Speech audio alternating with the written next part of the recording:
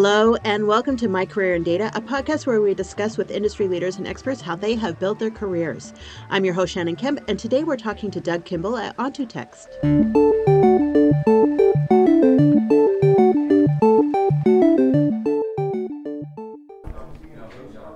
With a robust catalog of courses offered on demand and industry-leading live online sessions throughout the year, the DATAVERSITY Training Center is your launchpad for career success. Browse the complete catalog at training.dataversity.net and use code DVTalks for 20% off your purchase. Hello and welcome. My name is Shannon Kemp, and I'm the Chief Digital Officer at DATAVERSITY, and this is My Career in Data, a DATAVERSITY Talks podcast dedicated to learning from those who have careers in data management, to understand how they got there, and to be talking with people who help make those careers a little bit easier. To keep up to date in the latest in data management education, go to dataversity.net/subscribe. Today, we are joined by Doug Kimball, the Chief Marketing Officer at Ontotext. And normally, this is where a podcast host would read a short bio of the guest. But in this podcast, your bio is what we're here to talk about. Doug, hello and welcome. Hi, Shannon. I'm excited to be here. I like to flip with the twist here, not starting off with all about me, because we're going to talk all about me. No, I'm kidding. So yeah, I'm excited. I love what you guys are doing with this. This is an outstanding effort. Thank you so much. We are here to talk about you and how you got to where you are. So let's start with that. So you're the Chief Marketing Officer at Ontotext. So what is Ontotext? We are a knowledge graph company. That's probably the shortest version of the answer. If you look at the differences between like a relational database like Access and a knowledge graph, it's about as different as your brain is to a computer chip. It can do knowledge graphs, create relationships, understand data better, help drive analytics. There's a ton of things that knowledge graphs do. If you've never seen them before, but if you use Google or if you use IMDb or Uber or things like that, you've used a knowledge graph. So that's what we do. Oh, I love that description. I haven't heard that before, and that's a very good description, very understandable description. I'm trying to make it spin. Well, let's talk about that. So you're the CMO. Okay. So what is it that you do at Ontotext? If I summed it up, there's two ways I sum it up. My and the team's key focus is on two main things: market awareness. Who is Ontotext, and what do we do? Why do we do it? And then basically demand generation, lead generation. So how do we then say, okay, cool, I want to go buy something from Ontotext because I need their data management knowledge graph services. So big buckets is what we as a marketing team focus on, my overall arching, driving pillars. But my big job really is strategy and vision. So bringing in the years of experience I have and saying, let's try this, let's look at it this way, let's try these plans, let's try these programs, these channels, different ways of doing things, and just providing that vision to say, here's what we're trying to go after, here's what we're trying to close from a business standpoint, here's what we want to make people aware, and then laying out the plan. I've got a great team that I work with, so that makes my job a lot easier. Oh, that's amazing. So let's talk about then that experience. So let's back it up quite a bit here. And so Doug, when you were very young in what in the US we call elementary school, was this the dream? You're like, I'm going to grow up to be a CMO at a knowledge graph company. Absolutely. I mean, I wrote it down, but no, I'm kidding. If I listened to what my mom told me, I wanted to be an astronaut. Mm-hmm. So I missed something in this whole process going from astronaut to CMO. But my earliest recollections of being an astronaut, probably because I'm old. Not long after the moon landing, actually I was alive during the moon landing. Never mind, I take it. So I think those little things around my mind. I remember watching the TV. But as I grew up, I always found I was very good at talking to people, and people wanted to talk to me and share and tell their stories. And here's my challenges, my problems. So ended up going into psychology and becoming a counselor. Again, counselor, CMO. We'll come back to that. It's fascinating. So you got your degree in counseling. Mm-hmm. Yeah, I was a professional counselor for 7 years. I did personal counseling, academic counseling.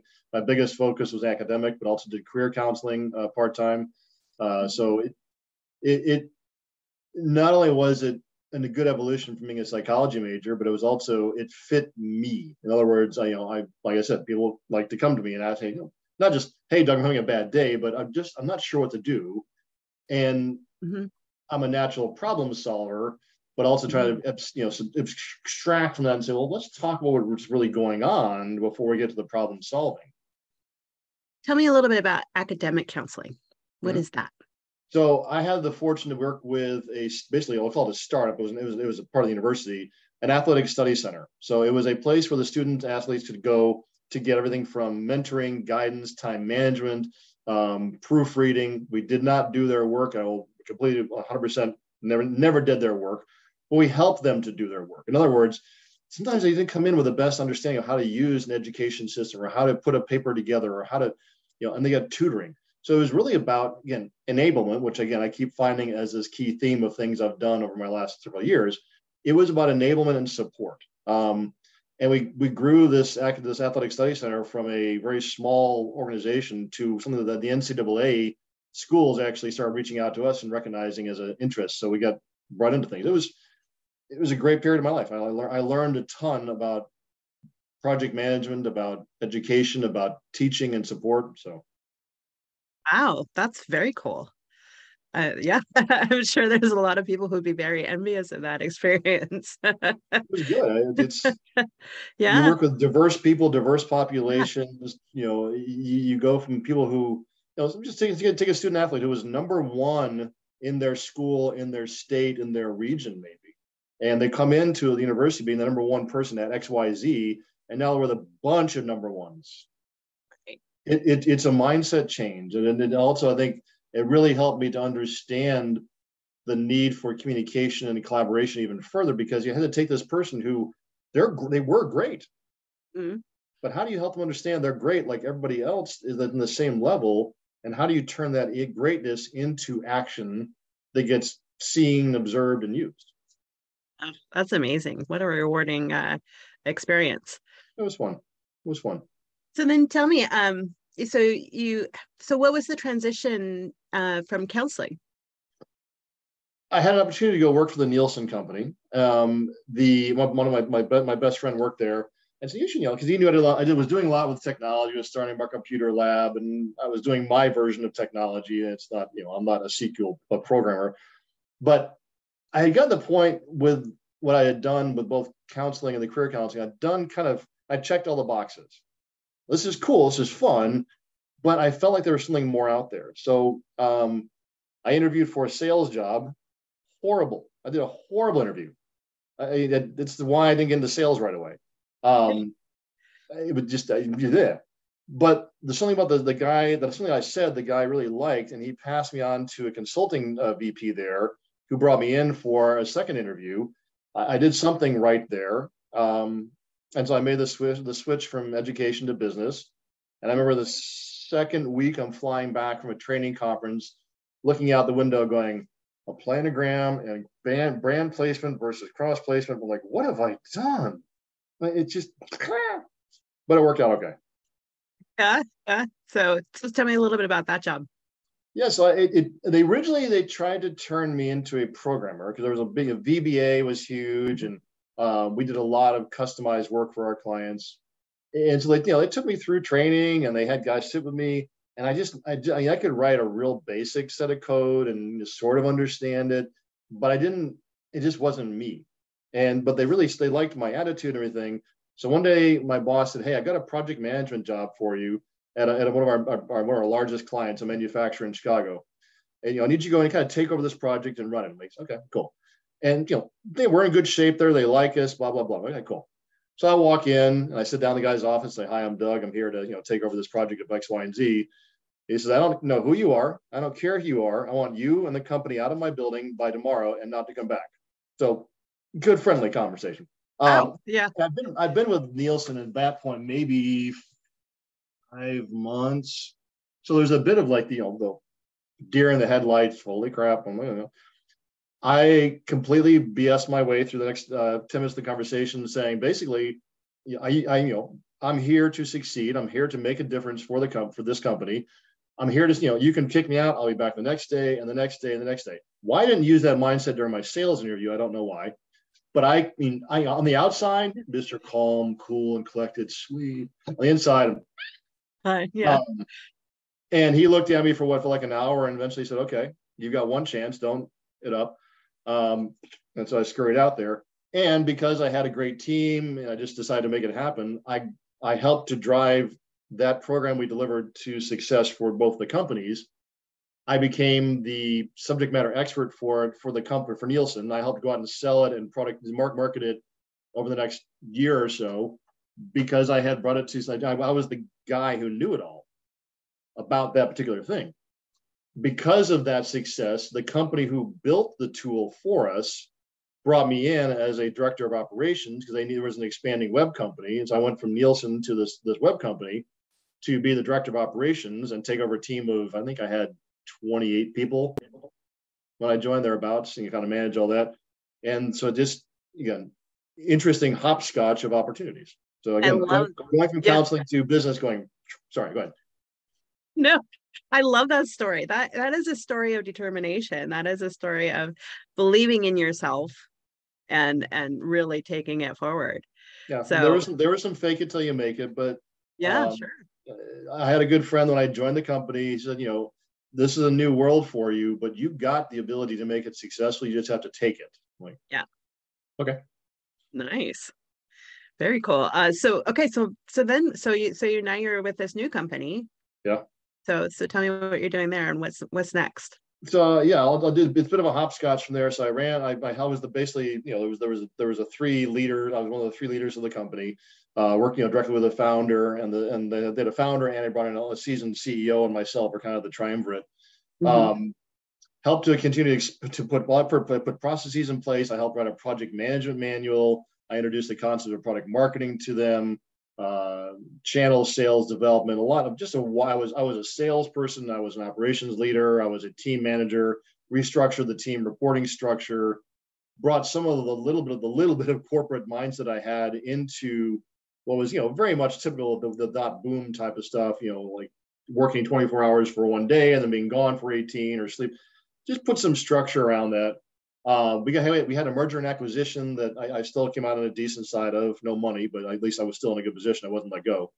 But around that time, the guy, one of the leaders I had worked with at the Nielsen company before, was now working for another new company based in, I think it was Jersey, and had been talking to me for a while and trying to recruit me.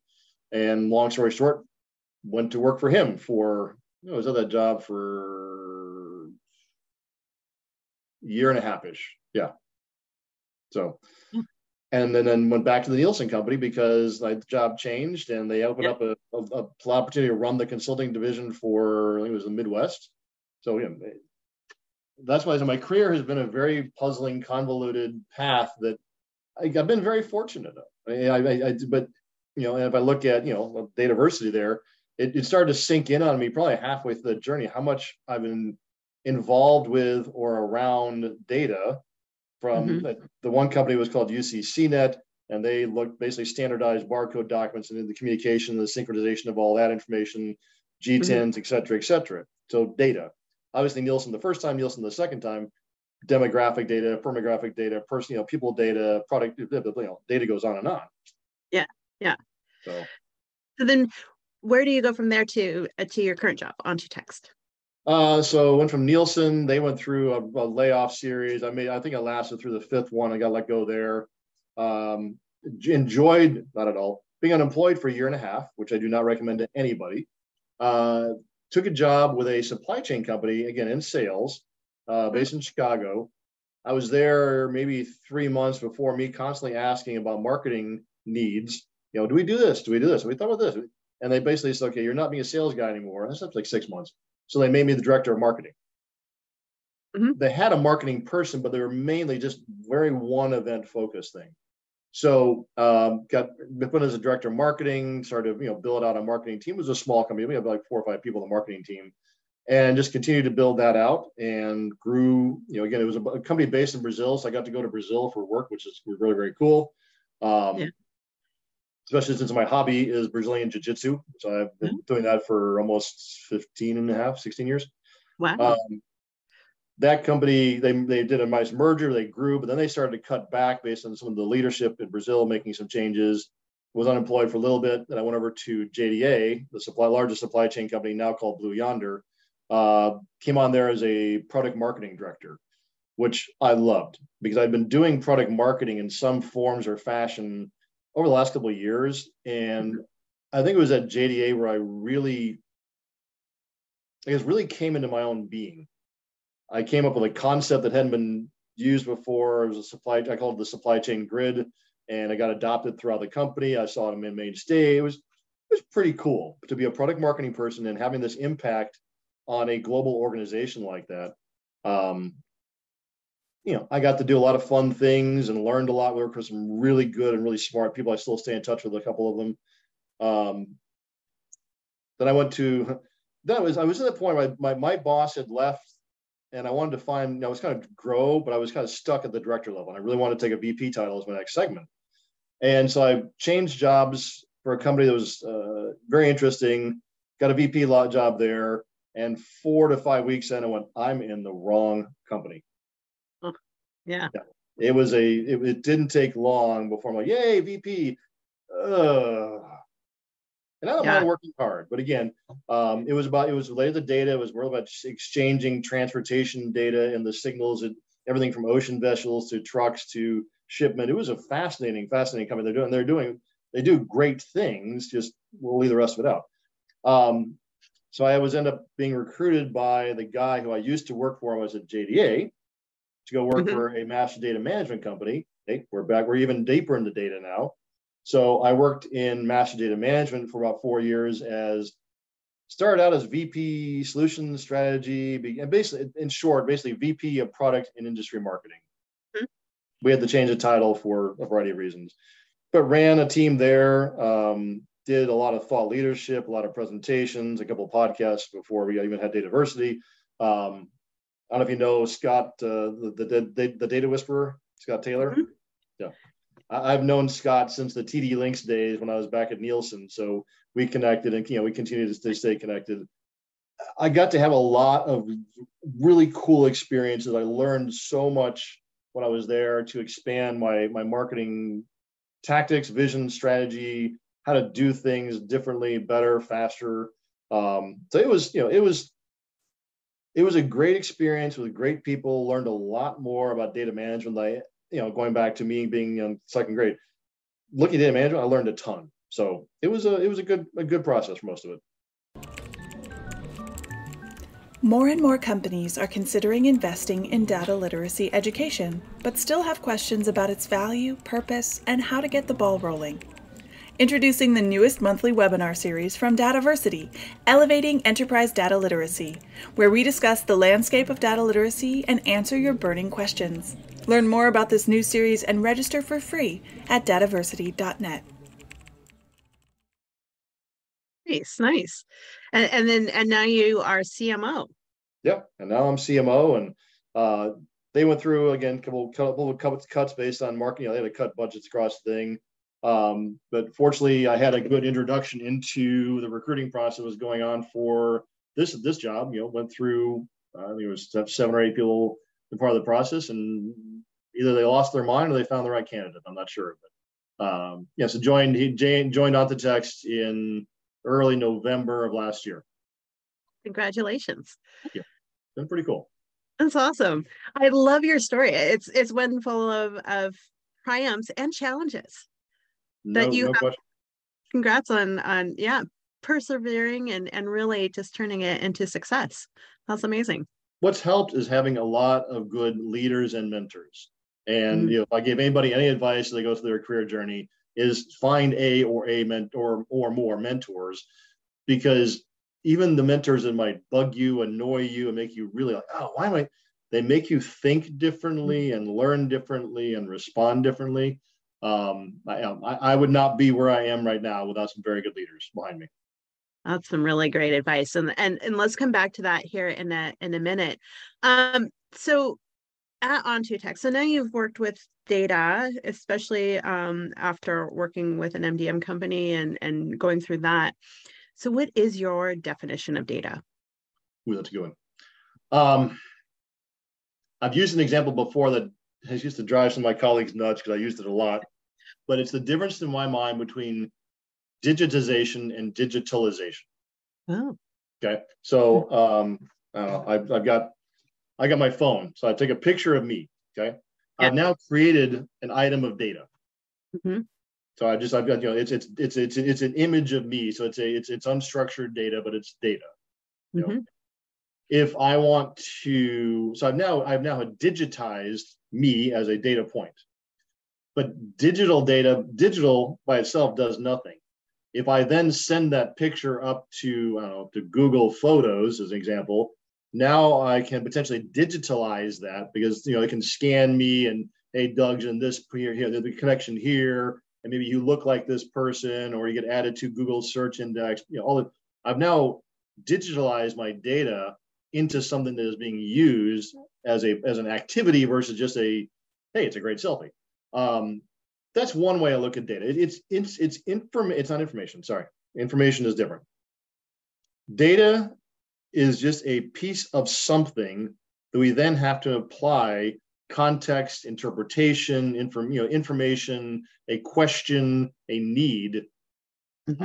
It's just a picture of me. It's just a picture. It's nothing until somebody goes, hey, we need a profile pic of Doug or let's do a face matching game and see what, then it becomes useful.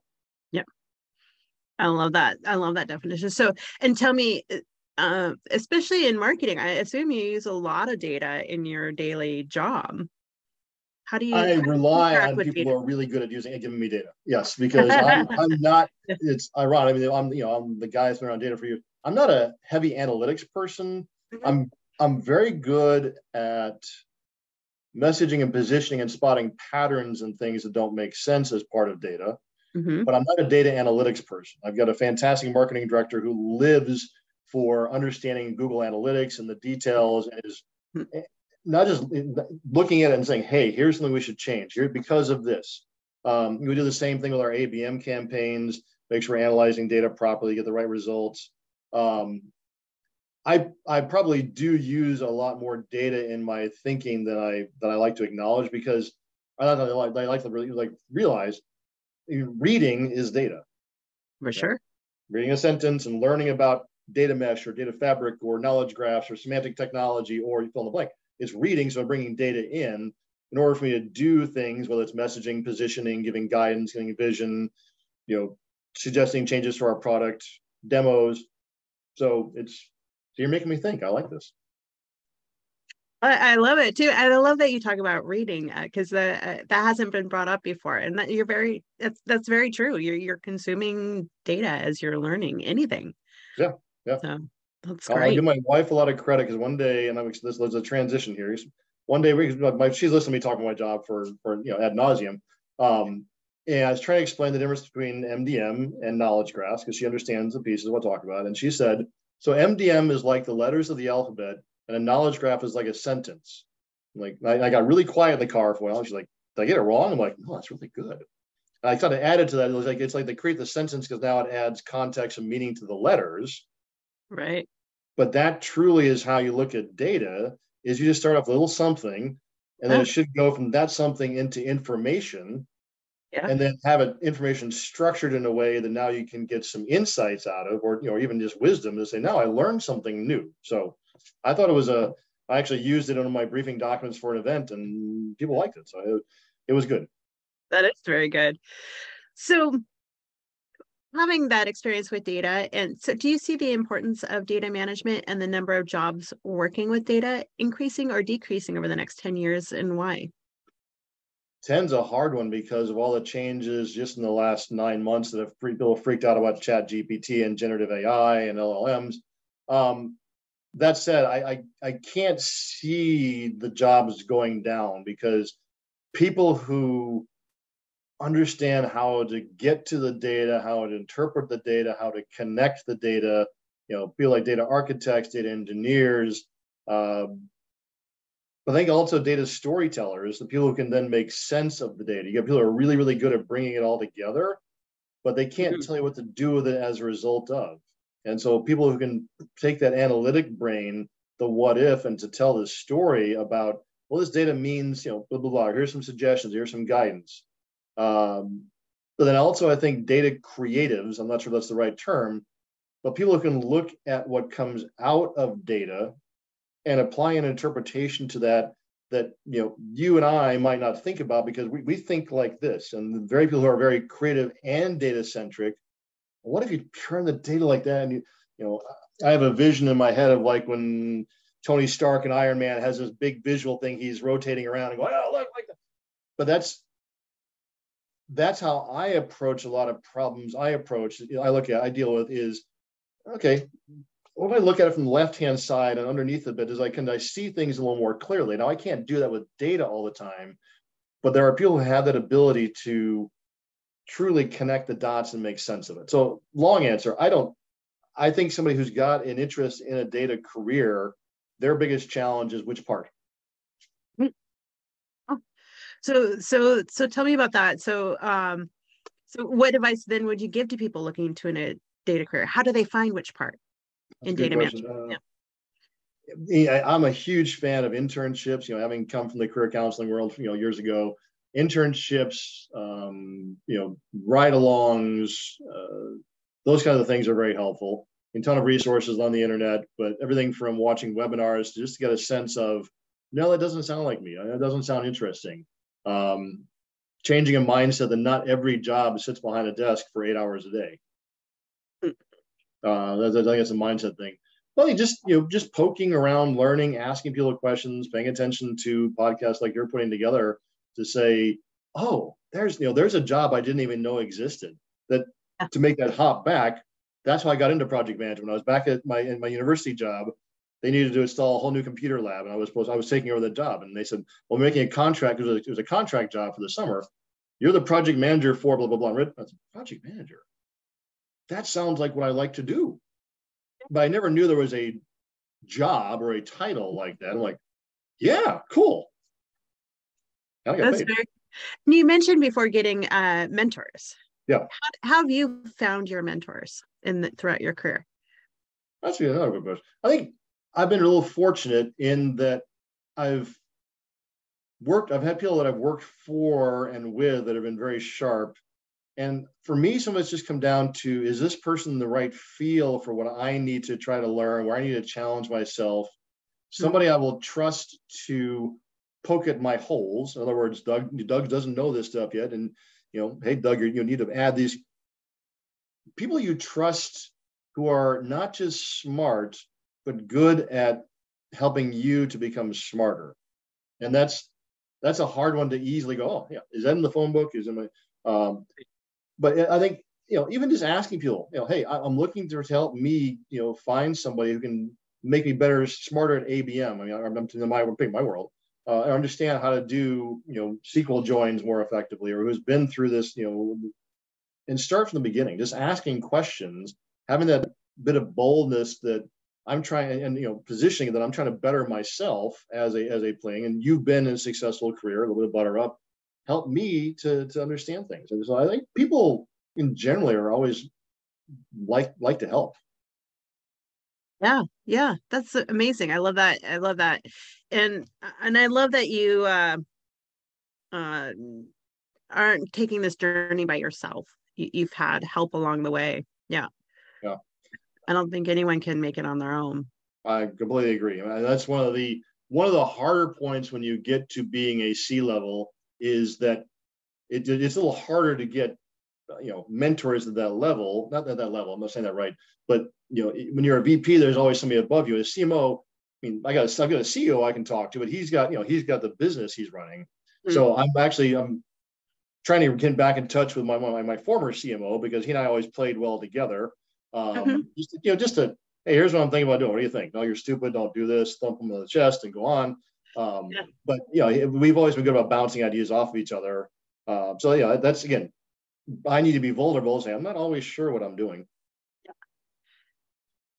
I love that. That's great. And And you seem to have followed your passion, like, initially going into counseling because that was a good fit for you, and following passion of what's next and really finding something that works for you, finding a company that didn't work for you and saying, okay, I need to move. Right. So yeah, that's really amazing. Any other advice you give to people getting into a career in data management?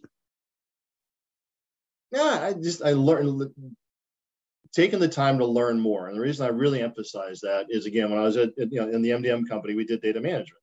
And I've gone to 3 or 4 conferences just this year who are focusing on data management. Well, it's a data analytics conference, it's data management. And so I try to look at the world from how I just walked into it. So I just walked into this conference and I know I need a data management solution of some kind. That's all I know. And you've got 90 vendors saying, oh, we do data management. I mean, DATAVERSITY does data management. Because so helping to break down what is it that I'm most interested in, as you said earlier, passionate about. What is that calling to me? Is it hands-on coding? Is it interpretation? Just taking the time to learn. Absolutely. And do you find that you are using all your experiences in your current role, including your counseling? Yes, definitely. I mean, I can. There's times I can look, and by the way, I'm getting lightning here, so I'm hoping I don't lose power. That would really be bad. Yeah, I definitely think so. And that's one of the things when I got out of counseling into the business, I asked myself the question: how is this going to translate? And it didn't take more than I think a couple of years before I really realized that it's the same thing. How are you today? What are you here to do? How can I help you fix your problems, the challenges, solutions? Plug it in. What do you think of the challenges that you need? And getting people to talk and articulate themselves, and then getting to, here to identify a plan in order to solve that. The only thing I do look back that I find is amusing is, growing up, I was the kid. My mom said, you need to enunciate, you need to slow down, you need to stop mumbling. And now for my last, 8 years of jobs, I've been being the guy who's out there talking, up on stage presenting. I'm doing podcasts, and I'm the mumbler. Oh, no, you've been very well spoken. Practice, I guess. Indeed. Well, Doug, this has been great. But I would be remiss if I didn't ask if people were curious about Ontotext and obtaining a knowledge graph, how would they get a hold of Ontotext? It does several ways. I always suggest our LinkedIn, one LinkedIn location, just Ontotext, on the LinkedIn, because we post a lot of informational pieces there, case studies, conversations, again, as part of education, depending where they're looking. It just helps them understand what is that particular piece of the world, not just knowledge graphs, but semantic technology, et cetera. Obviously, our website, ontotext.com. I'm on LinkedIn. Feel free to reach out to me and just ask a question. Happy to help out. It's all about learning. I love it. Thank you so much. And we'll get those links from you and get it posted to the podcast page as well. So, Doug, I really enjoyed this conversation. I really love your journey. So congratulations on where you are and the journey you've taken. Thanks for the forum to share it. Again, there's like I said, there's days I just sit here in amazement going, really? Cool. I understand that very much. So, well, thank you again so much. And to all of our listeners out there, if you'd like to keep up to date in the latest in podcasts and in the latest in data management education, you may go to dataversity.net/subscribe. Until next time. Thank you for listening to DATAVERSITY Talks, a podcast brought to you by DATAVERSITY. Subscribe to our newsletter for podcast updates and information about our free educational webinars at dataversity.net/subscribe.